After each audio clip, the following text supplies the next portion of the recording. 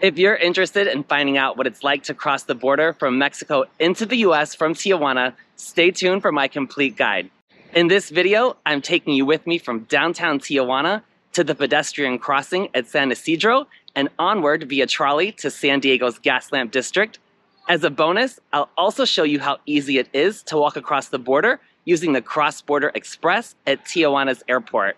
Are you ready? Let's get started.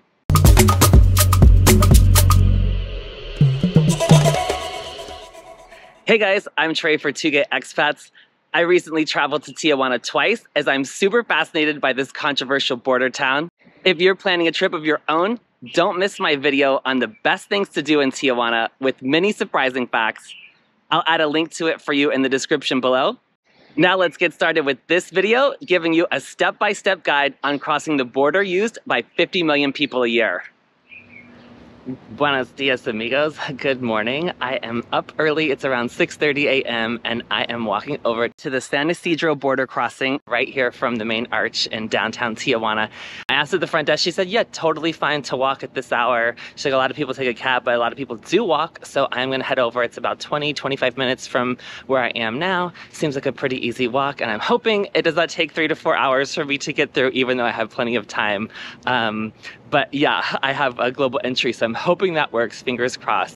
If you don't have global entry, it's an amazing program offered by the US Customs and Border Patrol, CBP. You have to pre-screen and go in for an interview, but then you get expedited entry into the US. I did watch a ton of YouTube videos on this yesterday, but almost everything showed crossing from the US into Mexico and not the other way around, so hopefully I can show you guys that process today. The walk from Revolution Avenue and the Tijuana Arch downtown is lined with shops and restaurants, many of which are closed this early in the morning. The entire route is very well marked with blue signs to the USA. Of note, there are 2 entry points, Pedestrian Border Crossing West or Ped West, as well as Ped East. Ped West, which is closer to downtown Tijuana, is permanently closed now, so continue on to Ped East, which is also known as the San Ysidro Border Crossing. You will cross over a long pedestrian bridge over a multi-lane highway en route.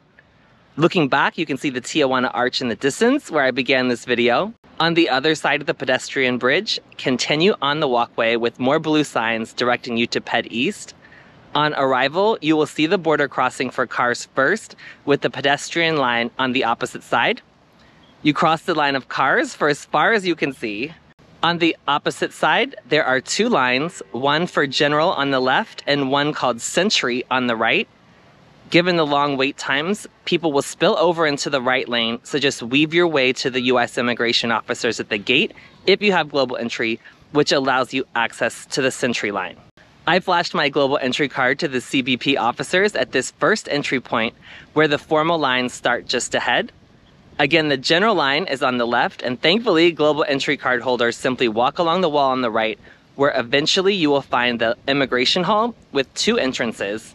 The officers at the front of the general line grant access for the left door, but there's no one on the right-hand side, so you can just walk right through.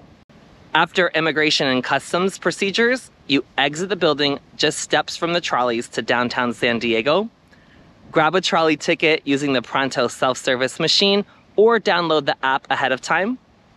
One-way tickets cost $2.50, and the trolleys depart every 15 minutes, and the journey takes about 45 minutes to downtown San Diego, where you can easily connect with the Amtrak to LA and beyond, or the bus to San Diego Airport.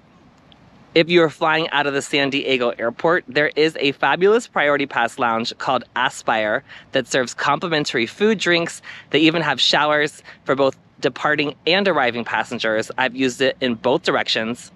If you don't have Priority Pass already, Andy and I love our Chase Sapphire Reserve travel credit card, which pays for both our global entry and Priority Pass as card benefits. We'll link more info on this incredible travel credit card in the description below if you want to learn a little bit more about it for yourself. For this week's travel tip, other than of course making sure you have global entry and TSA pre-check, is another option to cross the border. It's called the Cross Border Express that you'll find at the Tijuana Airport.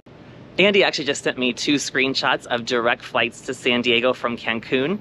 It is $238 on United, or you can fly to Tijuana for 1,293 pesos, which is $65 on Volaris, and then take the cross-border express and just walk straight from the airport into the US, and then take either a shuttle or an Uber into the city. Well, that's it for this video on crossing the Mexico-US border by foot at both San Ysidro and the Tijuana Airport using the cross-border express.